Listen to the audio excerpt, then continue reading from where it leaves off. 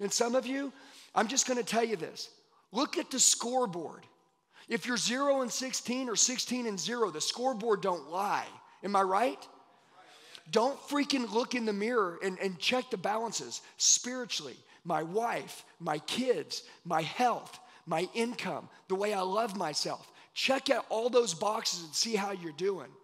Look at your income. Your income is a direct reflection of all of those things. If you're going home at the end of the day and you're not bringing special energy to your wife, your kids, and your family, I'm going to tell you this. They're not going to support you.